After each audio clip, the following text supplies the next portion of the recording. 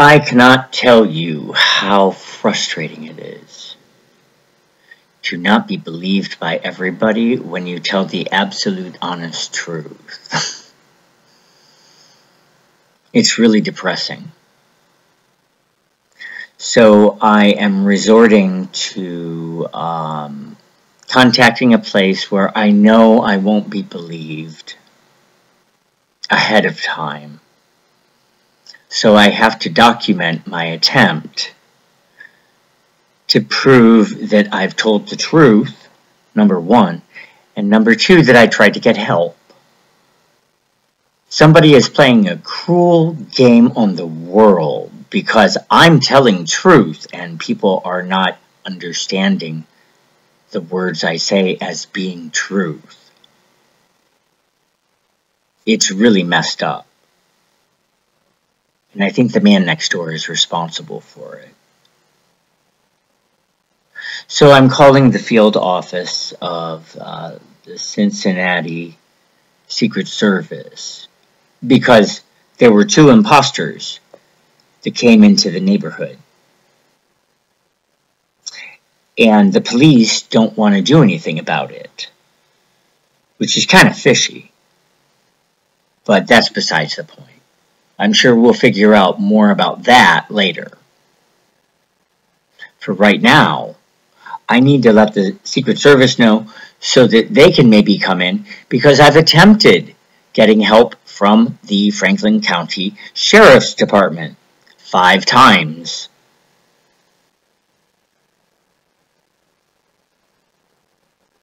And the police with more than 70 emails.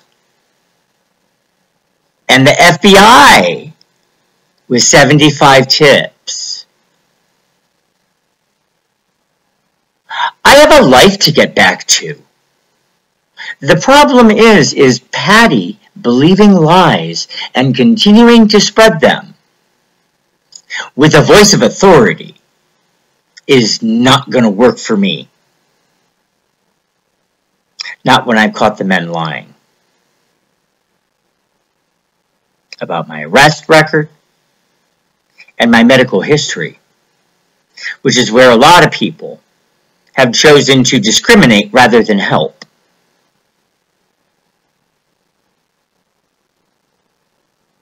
A diagnosis does not mean you have that going on in your life. It's called a misdiagnosis. Let me tell you what that is. It's where the doctor is wrong. You mean a doctor can be wrong? Yeah. And they were wrong because there were no reports filed with the police. So if they checked into my story, they would go, oh, there aren't any reports. He's delusional. And the police refer to the professionals because the professionals know. It says right here, he suffers from delusions. So that's what the police tell all my friends who call up trying to help. Well, he's got delusions, which is actually them divulging of my medical records to them and violating my HIPAA rights. It's incredible the amount of bullshit that I've had to go through to fix one bitch across the street so that she stops associating with them because they're criminals, and 2, stops spreading lies and maybe tries to reverse some of it because my reputation around town has been destroyed by this woman and her belief that she's helping the government. She's helping criminals try and get their way, which is me moved out of my home.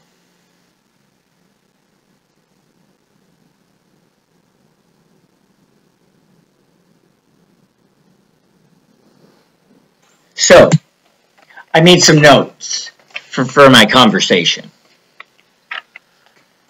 Here's the first page.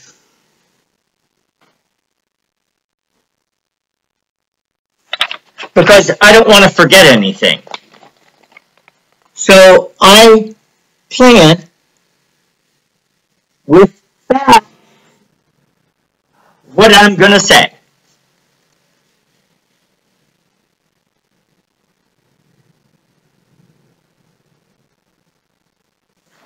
It seems long. I don't know how long the conversation is going to take. People have the attention span of a peanut. So we'll see how well the Secret Service does right now with listening to me.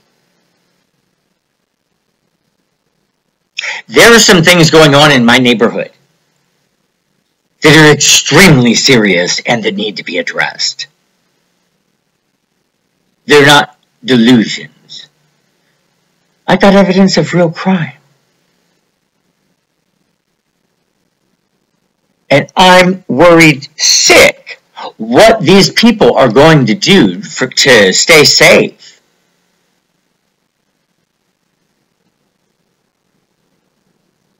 And none of my neighbors are helping. The ones that I caught guilty of doing crimes. I said, please help. I need some answers to these things. Like, where have your lies come from? Or what did somebody tell you about me? And my neighbors refuse to give me that information. What the fuck?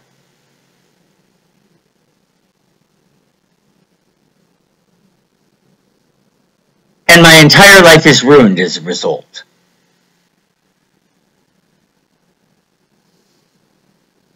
All of this is apparently what I deserve for doing a drug in the privacy of my own home, not bothering anyone.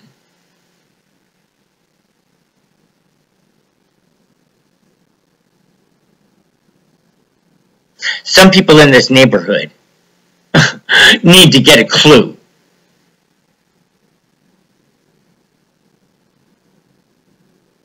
And they need to stop stalking me every time I walk outside, trying to observe using behavior or symptoms of a mental illness. You're stalking me. You know that's illegal.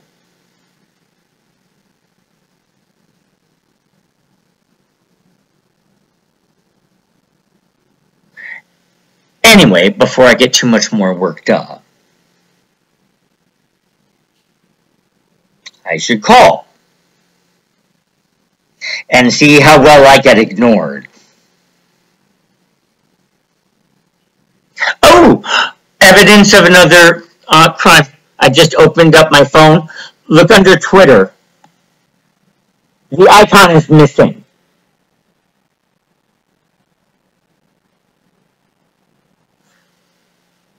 I take pictures of this like I'll do right now. Here we go. Picture time. There we go. Now, see, what I'm going to do with that is post it online onto Facebook as proof that I'm being fucked with. And my friends call in to Netcare saying, he's posting a lot. It's because I'm being fucked with. And I'm trying to get it to stop and nobody is helping. So I document everything.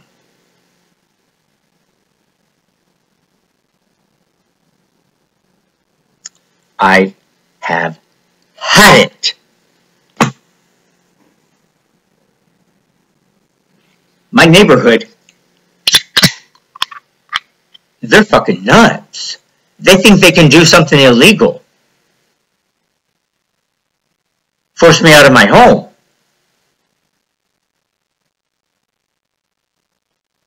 Over an issue of having a history of drugs.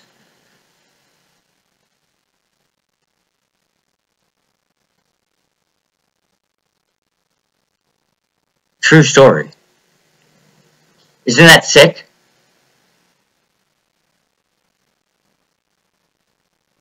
It's absolutely ridiculous.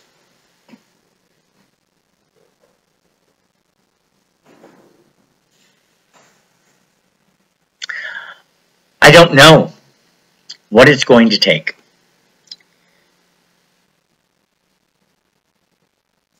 And my neighbor is kind of spearheading everything in order to keep me silent and a slave.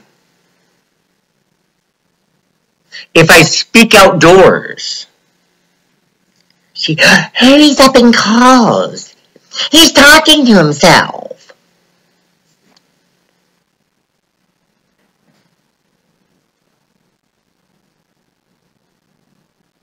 Woman. She's conveniently made it so she can isolate herself by getting a trespassing notice for what she called a threatening letter. Do you know what the letter was? It was one statement saying, what's going on in the neighborhood is illegal and it needs to stop. If it does not stop, I will sue for violating my civil rights.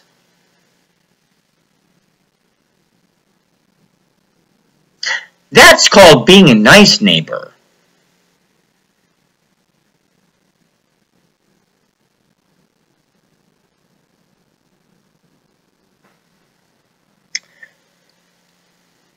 She likes to play victim, but really be aggressor. Or she likes to play helper and be extremely aggressive. I hope she hasn't dumped money into her illegal effort.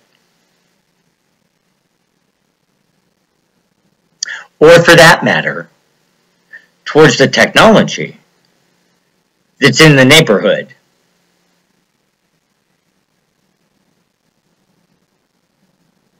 The reason why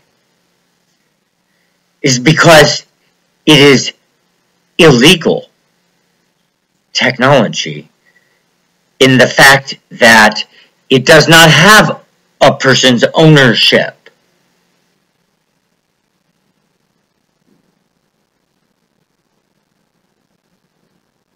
So somebody is selling something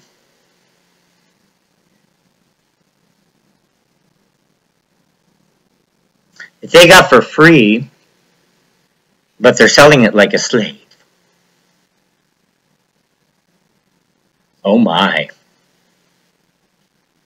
That's not good. 1866. It's a good year to remember. Involuntary servitude. Involuntary means you don't want to, or you're forced to. Servitude, do as a master says.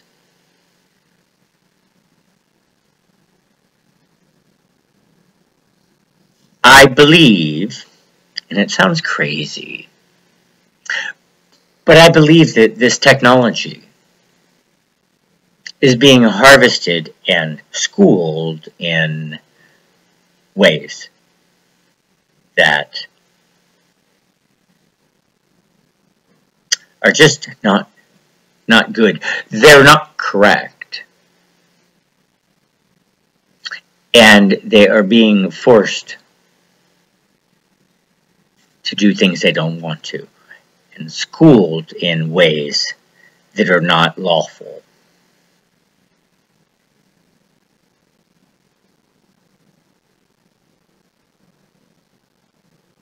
I think the technology also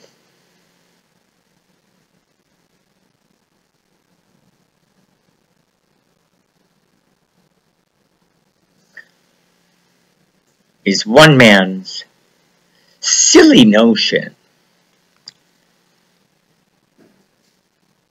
that an invention that makes people think something that's not true is legal. That would be putting a screen of things on your view, so that when you look at a phone in a picture, you see things that appear to be there in the picture, but aren't. They're only on the phone screen. It would make it so that other people don't see it on their device. So when I got frustrated at all my friends for not seeing what I was seeing,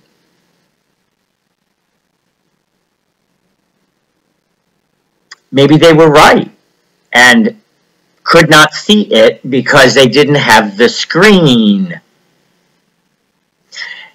Now, it's also frustrating because the technology does really alter the environment and light in the environment. I've captured that on film and video quite a bit, so I'm pretty sure that that part is very real, because the other option is that it would be something on my eye, something on my lens, changing what I saw.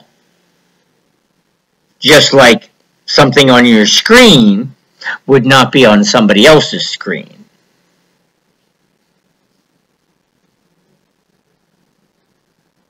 So because I was able to film it and actually see the scoping and difference in intensity of light, both with my real eye and on the screen, then it means it's actually true.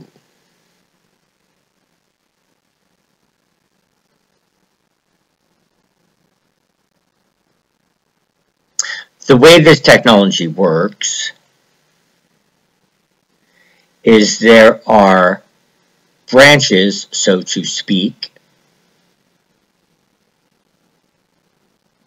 from plants or the ground that then have an octopus arm full of tentacles, except the tentacles don't grab onto things, they emit directional light, or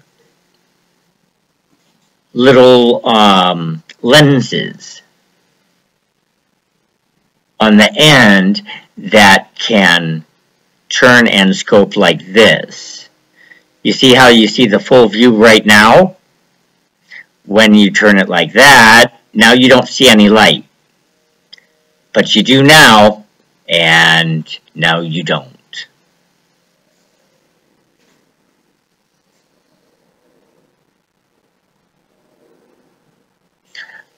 This technology is unstable. It's not consistent. And although it looks very promising, I promise you, it's a bunch of trouble. And just like your mom said, watch who you hang out with.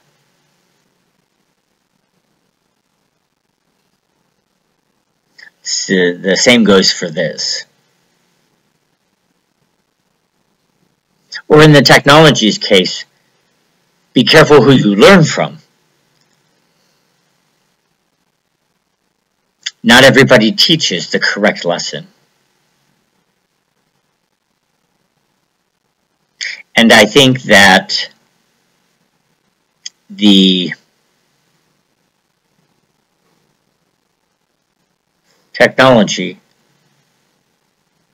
is being taught to do things, or being programmed to do illegal things. And because the technology is virtually invisible, and it's difficult to see with your naked eye, but you can see it on a smart camera lens.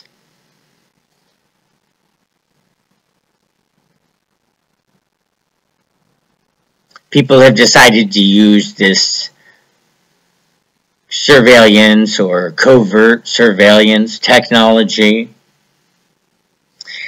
in an equally illegal manner.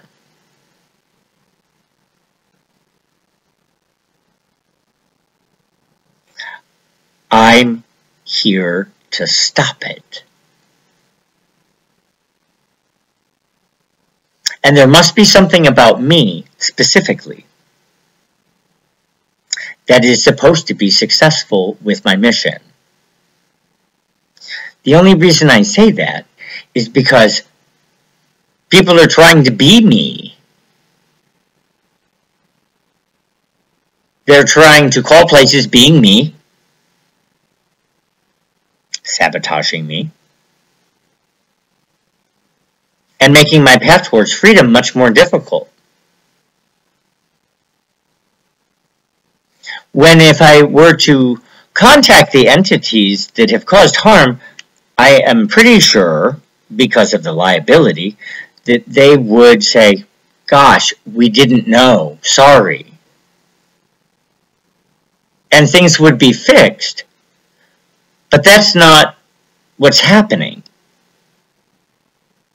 They're steadfastly refusing to cooperate,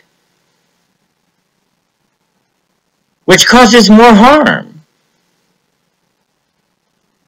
Somebody is definitely mentally ill in my neighborhood. It's a foregone conclusion.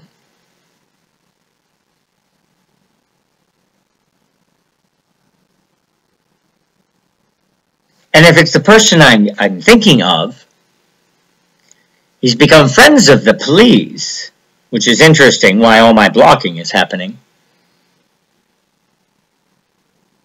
And they don't know that he has a mental illness diagnosis. Sorry, I let that one out of the bag, neighbor. Just like I let the other one that wants to discriminate against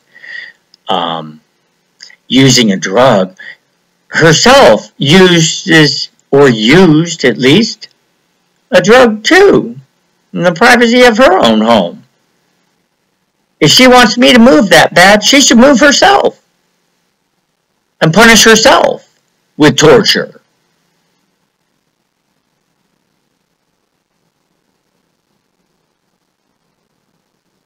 I don't get it.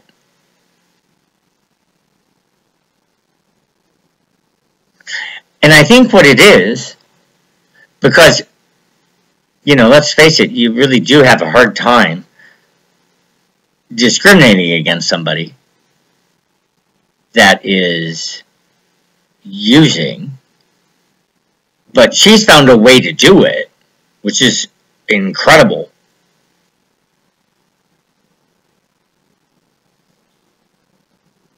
All my friends think I'm using because of my rumination of trying to get crime resolved.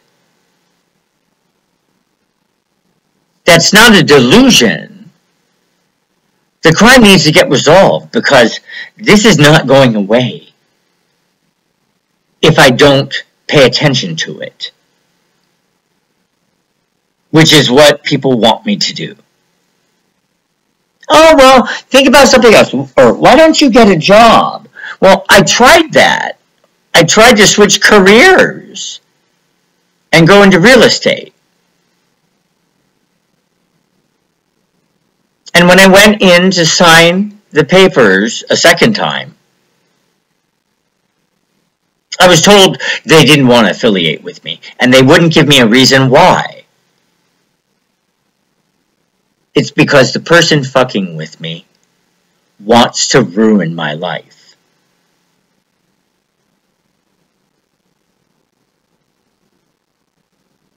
He doesn't like, and she doesn't like, fags. I don't know if they go to the same church or what the story is. But at the end of the day, that's what it boils down to.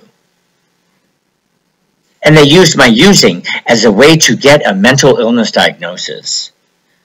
like an actual mental illness.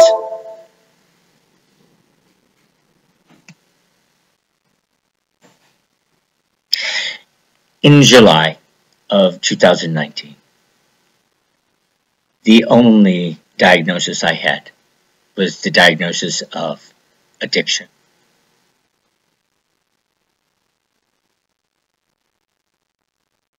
It was one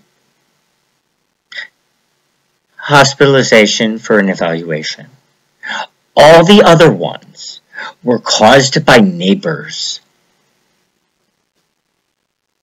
and friends hearing my trouble with trying to get crime resolved that the neighbors are committing. We're up to 23 in 5 years.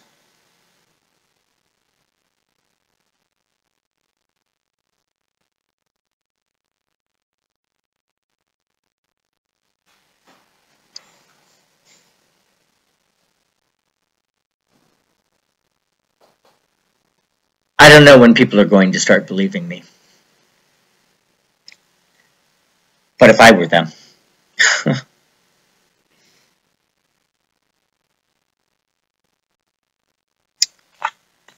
Start listening. And even though you don't think that you should believe me, you better believe me. Because I'm not going to stop trying to get resolution to something that is a real problem.